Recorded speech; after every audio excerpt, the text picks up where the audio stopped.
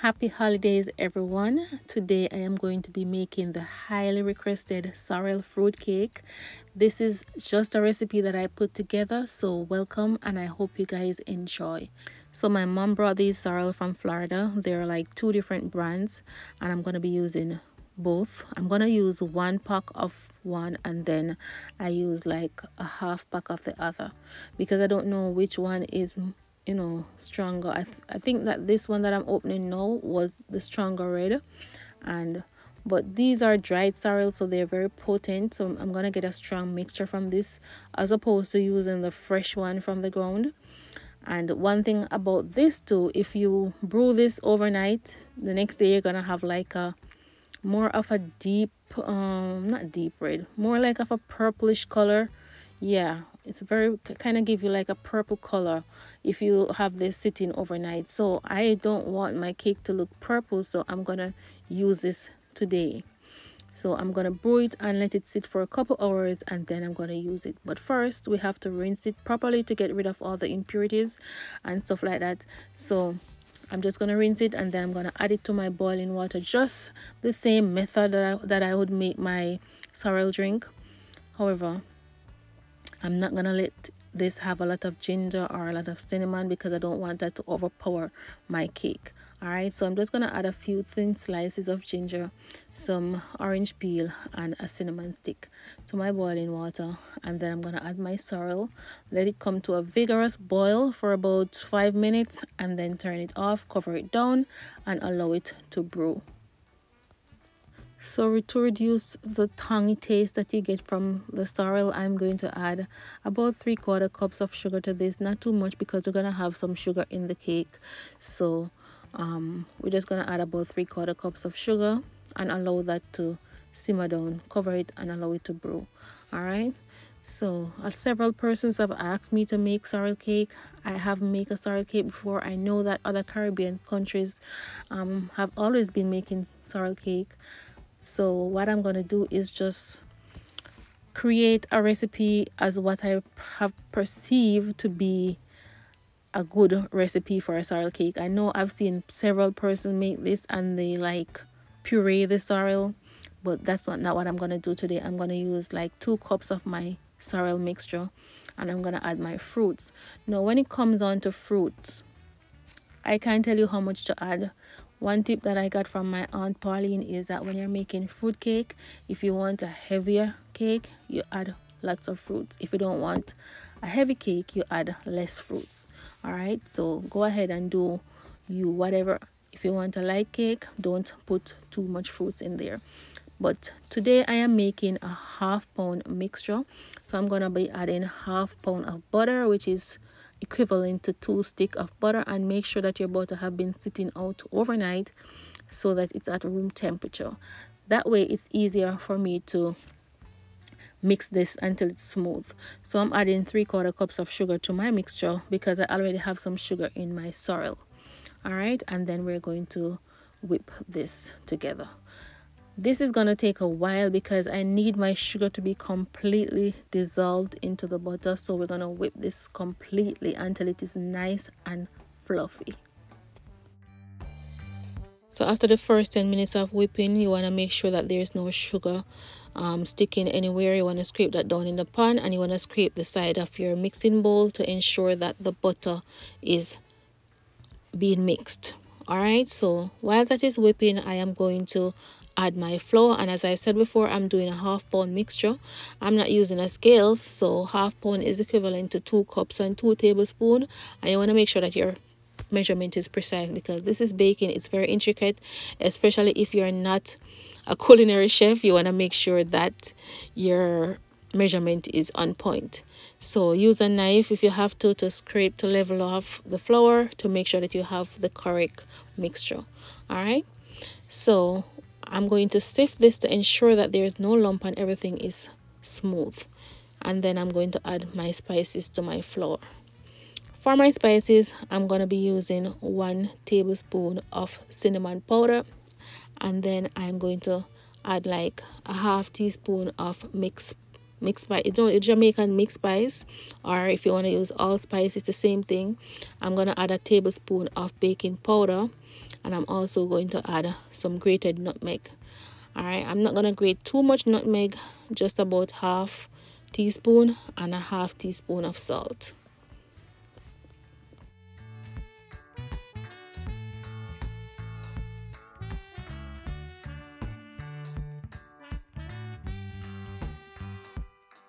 So now I'm just using a whisk to make sure that my spices are properly combined into the flour, and then we're going to move over to the egg.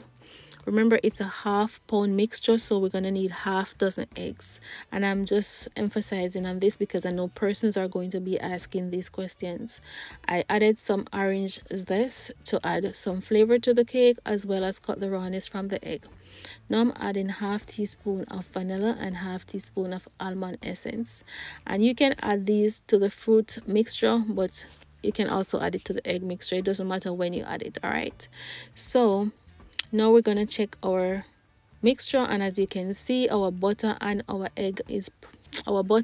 sugar is properly whipped and is nice and smooth and fluffy, and there wasn't any sugar grains in there.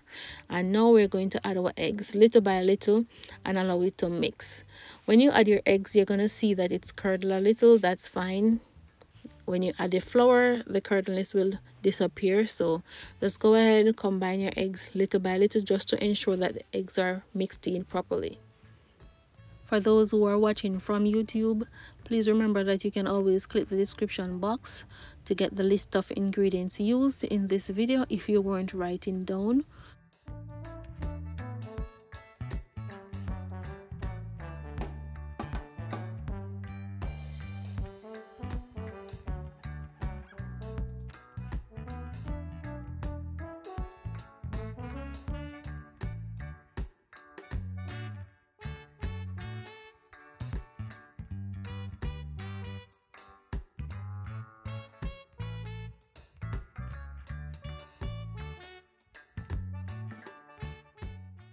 So now that I'm done mixing out all my eggs into the butter and sugar mixture, I'm going to combine it to my fruits. And at this point, you don't want to over mix because we're going to be adding the flour. So you want to go around in circular moment and fold in the flour little by little. So you're going to go around in circle and then fold in. This is a visual tutorial for those who are baking for the first time. You can just look at what I'm doing and it will become easy to you. So you just pour the flour in, go around in circle and fold it in. That's it, until all your flour mixture is combined. For those who are joining my Facebook page for the first time, I do have a fan subscription. By the time this video is up, it should already be up and running. It's $4.99 and you can cancel at any time. And what this fan subscription do, it gives you special perks. As any one of my video that you're watching and you want the written recipe, I'll write it and give it to you, as well as if you want to have a one-on-one when you're baking your cake or doing any of my recipe on a scheduled time and date, we can do that. So those are special perks. Or if you don't want any of those and you just want to be a supporter of my channel to keep my channel going, you can go ahead and join, and you can cancel at any time. So now that we've gotten that out of the way, as you can see, our mixture is almost complete. We're just mixing and folding, and that's it. And we're not over mixing this. As you can see, we're going around and we're folding in, and then we're done. And I just want to make this clear for all my friends on my Facebook page who are always messaging me to ask me a few questions. It doesn't mean that, not because you're not a part of my fan subscription, it doesn't mean that I'm not going to answer. I will answer you. So keep on sending me your messages, and keep on showing me all the love that you guys have been showing me and the support that you're giving me by just watching my video. All right, so you're not being pressured to join any subscription. Is just a perk that Facebook gives to us to help us to grow our channel. So yeah, as you can see, I just added some more wine. You don't have to add any more wine because there's a lot of wine in my fruit mixture, and most of your alcohol is gonna evaporate anyway. Now this is what you want your cake mixture to look like. This is a batter consistency that you need to get a nice moist, very moist fruit cake. All right, so I had my oven preheating at 270 degrees. Usually when I'm baking a regular cake, I put it at 350, but I need this cake to bake for a very long time to make sure that everything is cooked and it remains moist. So don't put your oven too high, because when there's too much heat circulating in the oven, your cake dry out, and another big thing that happens is it cracks. You can also put your oven on 250, but I put mine on 270 and it worked for me. You can also go down to 250 or 180 depending on the type of oven that you have. You can even go down to 180 if it even has to bake for 3 hours. That's fine. Fruit cake is supposed to be in your oven for a long time, baking slowly. So please don't rush it. Just be patient and you will have some perfect fruit cake. As I said before, this was my first time making sorrel cake, but the only difference is that you add the sorrel. So once you know how to make fruit cake, then you'll be able to make a sorrel fruit cake. It all depending on how you want. If you want to puree your sorrel, as I said, I've seen people puree the sorrel. I just don't like the taste of the as we Jamaican we call it trash. I don't like the texture of it after it's boiled. I just think that everything that I need from it is already extracted, so I throw that part out. All the fibers, the fiber part, I throw that out. I don't use that part, but it's up to you whether you want to use it or not. I'm not going to tell you not to puree your sorrel. Go ahead and do whatever you see fit. As I said before, I like to create my own thing, and that's what I did. So after pouring everything in, you want to make sure that you just knock it on the counter a little bit. That is why I put that kitchen towel there. First I level the top with my spatula to make sure that my cake is leveled, and then I just knock it to get rid of the air bubbles so that they can just come up top. All right, so you just want to knock it just like that to get rid of the air bubbles, and then you pop it in the oven because the oven is already preheated. And you can start preheating your oven right when your butter is finished mixing. About that time you can go ahead and preheat the oven and make sure that it's nice and ready. As you can see, my cake is out. It's out and it was so moist. I allow this to cool down. Normally we don't cut fruit cake until the next day because that's when you get a nice cut from it. But while it's hot, I'm going to go ahead, sprinkle some more rum and wine on it and allow it to cool down before I cut into it. This was a very small one, so it never took a very long time to cook. After a few hours, I was able to cut it nicely and it was so good. I promise you guys, I promise you, not because this is my recipe, I'm not telling you any lie, this cake went out so fast, so fast in my house.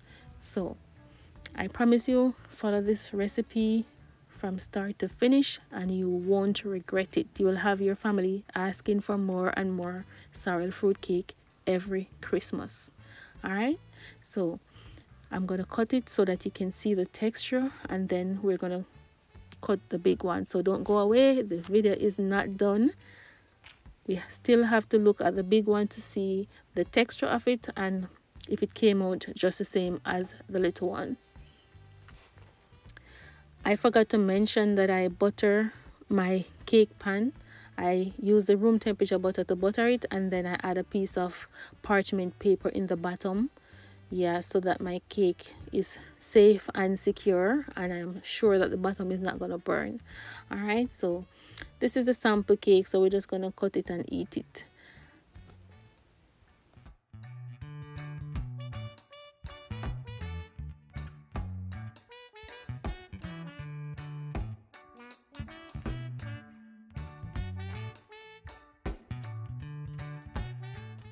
So now for the moment of truth, you can see how moist, look at how moist this cake is. It was very moist. All right, I'm just going to give you a 360 and let you see for yourself. I wish you could taste this cake, guys. My husband came home. I'm gonna insert a clip to show you of him going and going on this fruit cake. Yes, he came in right on time when this cake was cool and cut. The lighting, it's nighttime now, so the lighting is kind of off in the kitchen, but that's my husband. That's him. He was enjoying this fruit cake. So the big one is out now and it's ready to be cooled down. I'm gonna add some wine and rum on there as well, and then we are going to allow it to cool down and cut into it as well.